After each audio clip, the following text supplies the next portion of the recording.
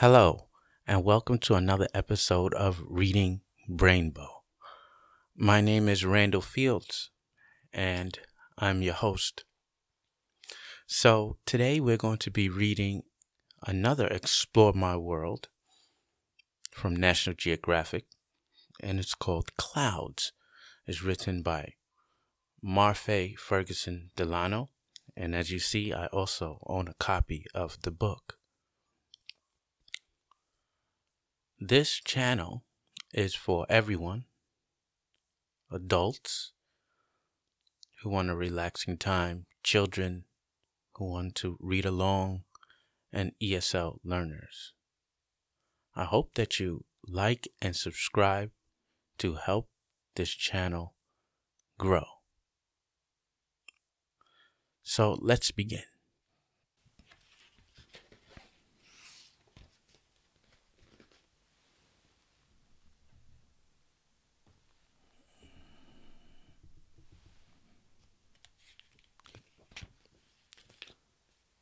Look up, clouds.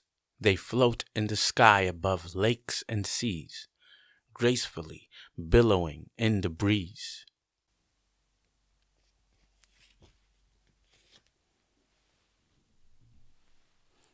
Clouds dapple the skies above country lanes and city streets. They drift over and under high mountain peaks. So this looks like Central and South America. That's what it looks like. Maybe Peru. I thought I'd seen a temple or something. Not sure though.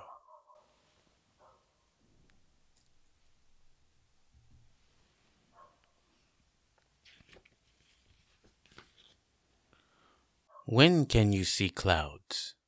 Almost every day. You can see them in the morning and in the afternoon.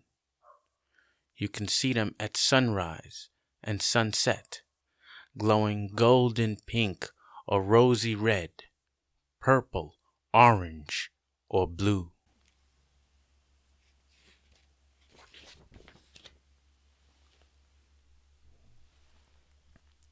Peekaboo.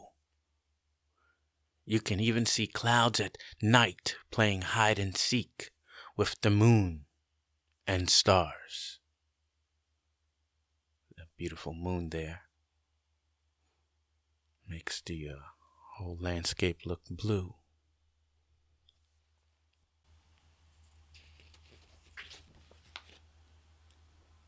What do you think ice crystals feel like?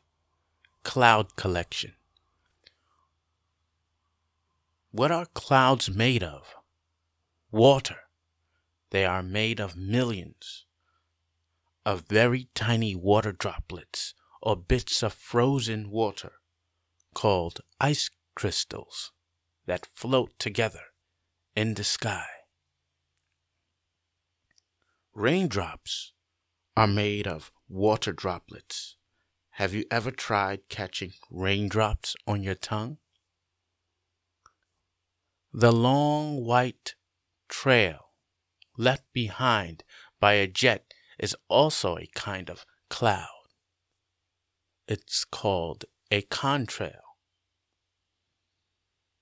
Clouds come in many different sizes and shapes. Here are the three main kinds. Cirrus clouds look like wispy, white brush strokes. Stratus clouds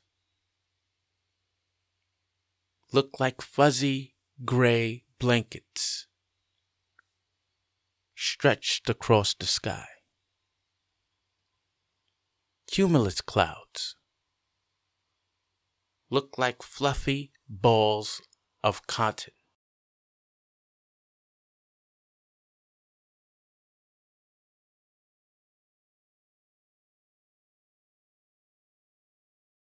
Drip drop. Clouds bring the rain that all plants and animals need to live. Flowers and frogs, trees and tigers all need rain. Rain happens when the water droplets in a cloud bump into each other and stick together. When they become too heavy to float in the sky, they fall down to earth as raindrops.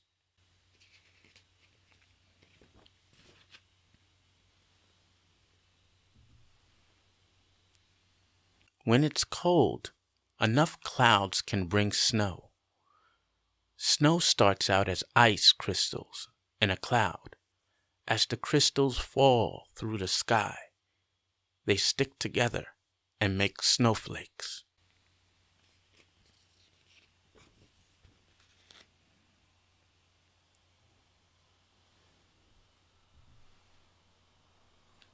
One kind of cloud piles up high in the sky, towering like a giant castle.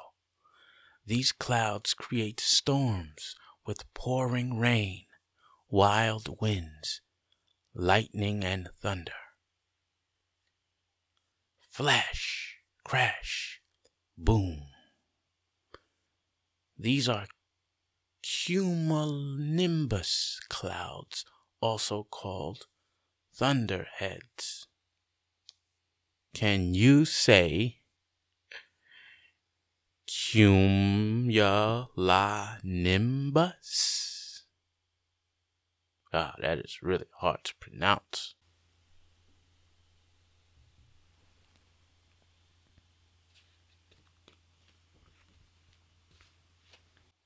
If you were an eagle, you could fly through a cloud and feel wetness on your feathers.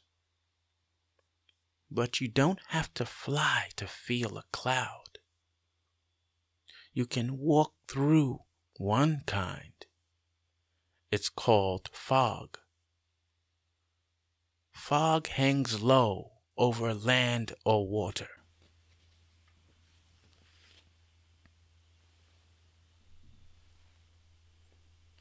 Cool clouds.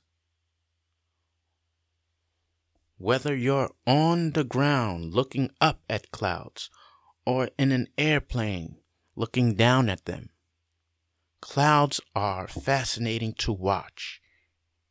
Here are some mysterious looking clouds from around the world.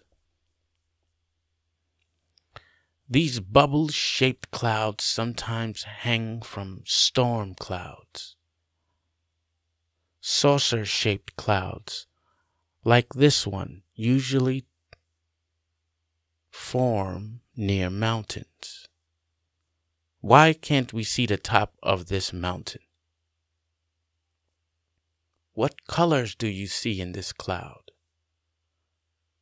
The rainbow patch in this cloud is called, wow, that is hard, iridescence. Can you say iridescence? Sometimes light passing through clouds forms a glowing circle around the moon called a moon dog. The morning glory is an enormous roll-like cloud that only forms over Australia. Wow.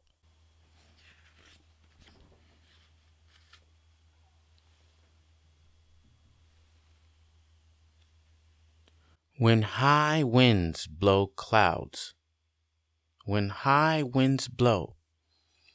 clouds sweep swiftly through the sky, changing shape as they go.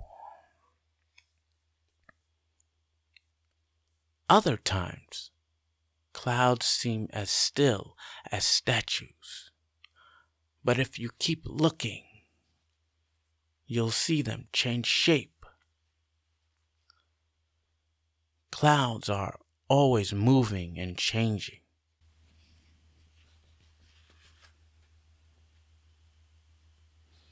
If you could look at Earth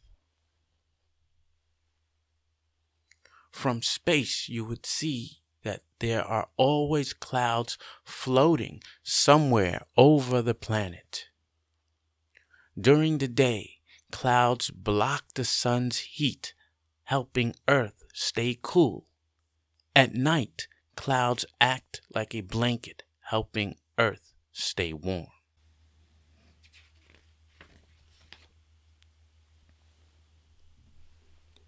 Thanks, clouds. Clouds bring us the rain we need to live. They fill the sky above us with beauty. How boring the sky would be without them.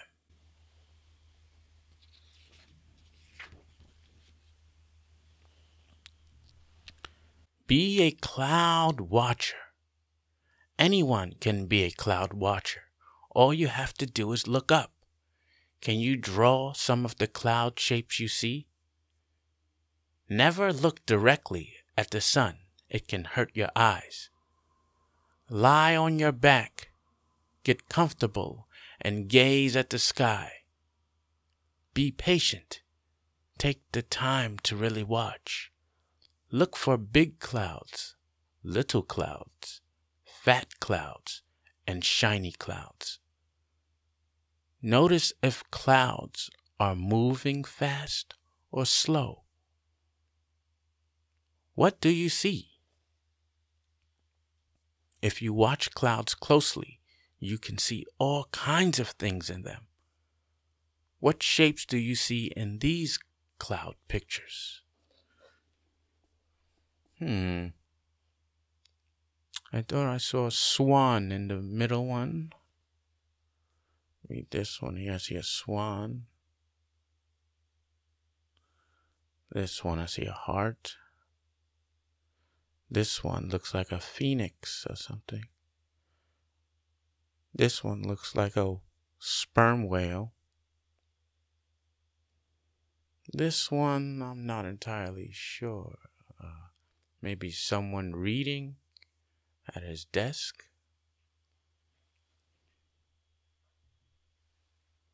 And today we are finished. Hopefully you have liked this book, and hopefully you can like and subscribe to the channel. So long, folks.